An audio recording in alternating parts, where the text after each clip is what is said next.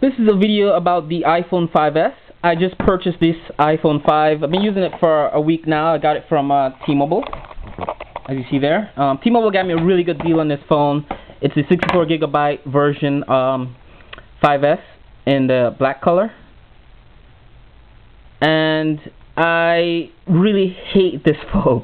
I've been using Blackberries for the last 10 years, since 2004, non-stop. Been upgrading my Blackberries every year to the latest Blackberry. Finally, I thought it was time to get an iPhone 5s. I was going to get the 5 last year, but I waited for the S version to come out. Really excited with the fingerprint reader. It's actually really, really good. It works. First off, that's like the only thing that I like about this phone so far. I've never had an iPhone before. I've used iPhones. My friends all have iPhones. I know everything there is. I thought I knew everything there was about iPhones. I had an iPod Touch I've been using since 2007. And I love my iPod Touch. It never failed on me. I still have it today. So I decided, I'll just do iPhone since I usually walk around my iPod Touch and my Blackberry. So I would have my Blackberry handle my business stuff, my emails, my messaging, all that stuff, emails, phone calls, and my iPod Touch would play music. So here I am thinking I could combine the two into the iPhone 5s. This is the top of the food chain of mobile handheld devices in terms of phones, media, all that stuff, social media. So I'm just going to go down my issues with this product right now. First of all, in the box, it comes with literally this thing.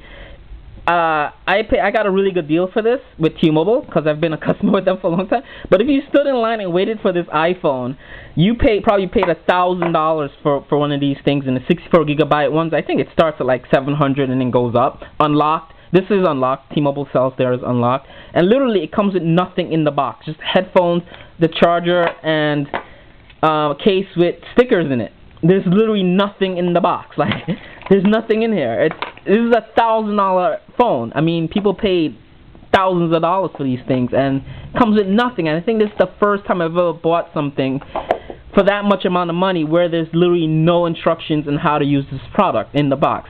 I'm computer savvy, so I kind of figured that was cool up until I started using it, when I realized iOS7 is a big upgrade from the previous iOS versions that I've used in the past.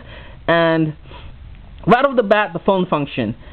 I don't like the phone function on this phone because it muddles the contact list.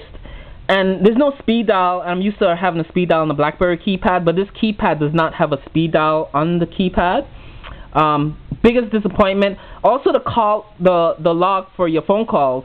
I don't know, I've made a couple of phone calls over the last 2 weeks I've had this phone, and it seems like it deletes it. I'm not sure. Someone probably could correct me. It seems like it deletes the contact list of your call contacts maybe 10 days. I'm not sure why it's doing that, but it seems to just keep deleting my contacts as, like tomorrow.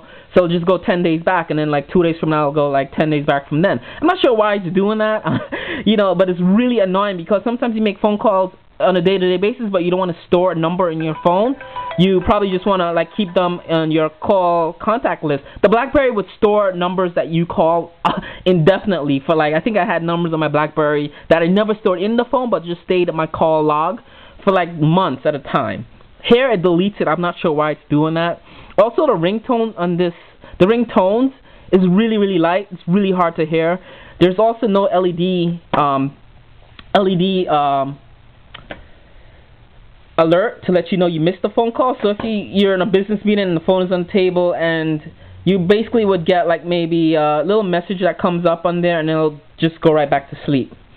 So unless you're looking at the phone all the time or holding the phone all the time, it's really easy to miss calls or messages or emails on this phone. This is not a business-friendly phone in terms of people that's going to be in an office meeting, and you don't want to have your phone on, but you want to have your phone on the side while you're having a discussion or conversation. If you're giving a presentation, you might get a red blinking LED, or the Blackberry you could modify. There was an app for the Blackberry. You could have a purple or yellow or green or different color orange LED for different indications of what you're missing or what messages coming through, whether it's an email or text message or phone call. Here, there's no LED indication. It pops up in a little thing on the screen and it disappears.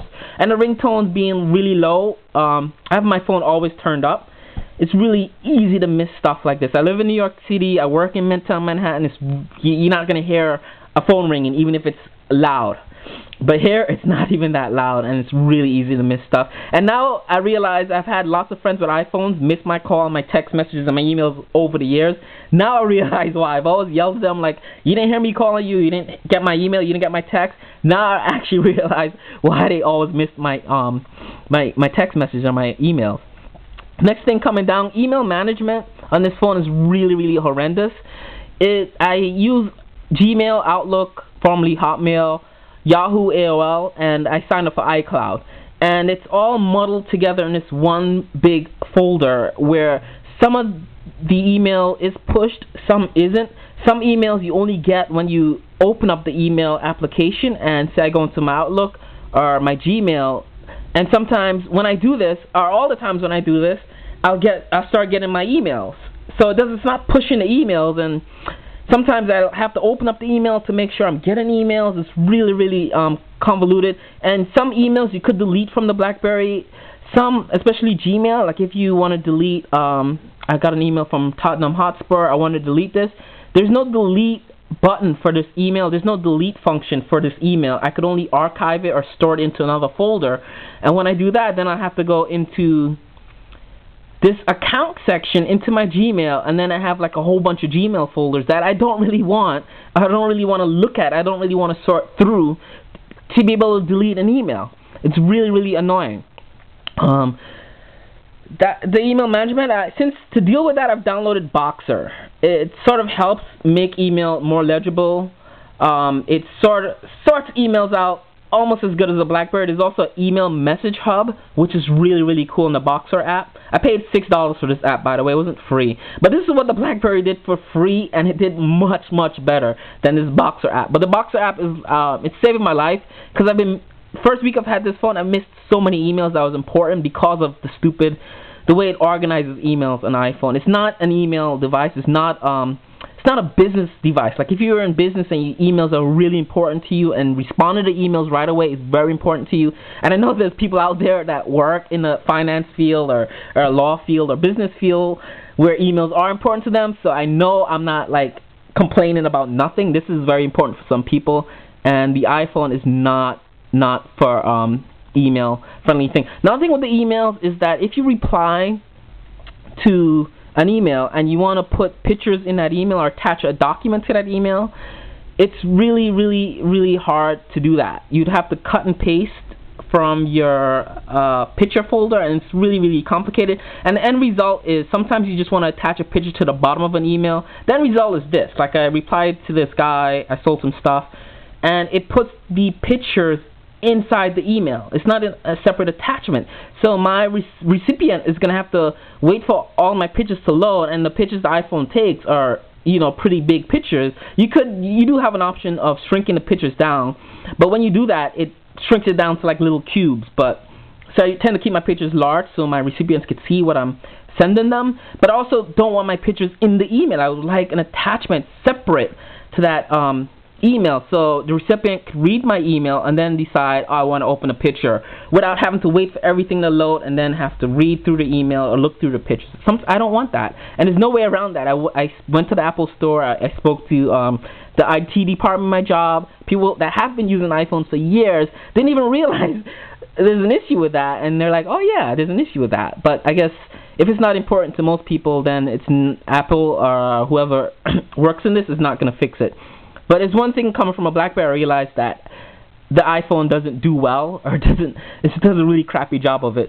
Also, in terms of the email and messaging, iMessage and the way the iPhone manages messages, there's no time code for the messages that you get. Like BlackBerry would do time codes. I think Android phone do time codes, but iPhone does not do time codes for text messages when they come in.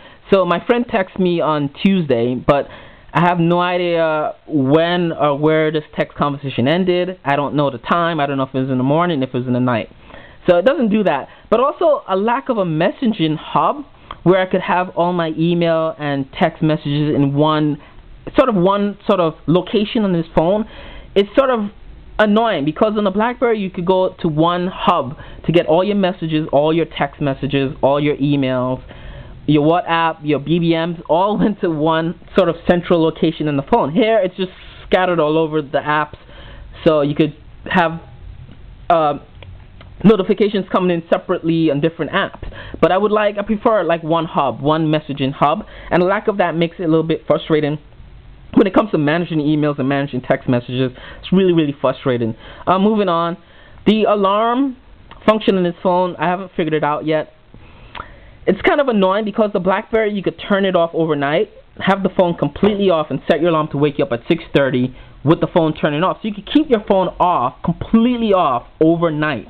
With this, it has to be on all the time for the alarm function to work. You can't have your phone off, turned off at all overnight. So what that means is this phone will be laying. There's a do not disturb function, but it still receives a signal. It's just that do not disturb is just like a silent. I guess it puts the phone in silence, so you don't get woken up by a phone call or a text message or whatever. Here it has to be on, and that, I guess, cell phone radiation. I've never had that issue with a BlackBerry. I could always turn my BlackBerry off during the night, or even set it to come off automatically. It wasn't something I had to do physically.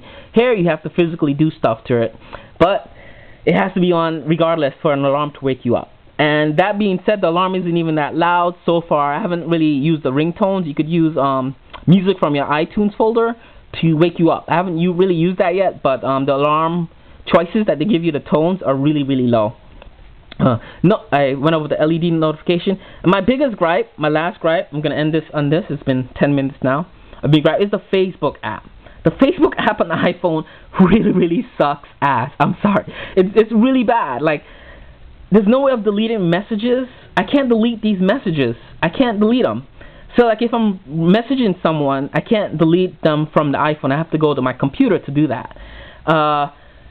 If I commented on someone's picture or I like something, there's no way to unfollow this. So every time someone sneezes or coughs or likes something that I commented on earlier during the day, all day long I'm going to be bombarded by notifications that someone that I don't know commented on someone that I do know, a picture or a comment or phrase or whatever. There's no way to take that off, and I haven't figured that out yet. I guess I have to go back to YouTube, because I've been watching a lot of YouTube videos to figure out most of the stuff on the iPhone, which I should already know because I've used iPhones in the past, but it's just so frustrating when you pay a lot for this product, and every time you use a feature on the product, you realize there's a shortcoming of this product compared to the BlackBerry that I previously had, the Blackberry Bold. So the Facebook is just really, really crappy. Also, notifications and linking Facebook to my contacts and my calendar is very limited to what I could do. What the option that the iPhone gives you is that you could either link all or none to your contacts. So I have my mail, my contacts, and go to my contacts. So actually, it's not even in here. And everything is the settings. You have to go back to the settings.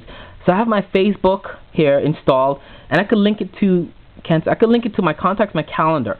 But when you link it to your calendar, every invite you get on Facebook, it clutters your calendar. So if you say I like the book club at Barnes & Noble's book club.